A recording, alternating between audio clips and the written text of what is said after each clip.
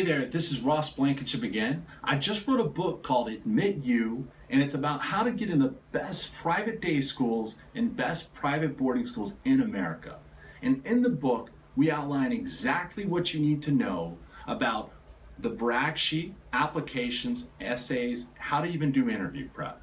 Now, I want to focus on one thing right now, which is the brag sheet. The brag sheet is a very simple document that you outline 2 to 3 things you've done over the last 3 years, each grade, and it's something that you actually give to the person writing your recommendation. The brag sheet's essential. In our book, we write some very cool tips about what you need to know about the brag sheet, what it looks like, and what you need to know to make yourself stand out.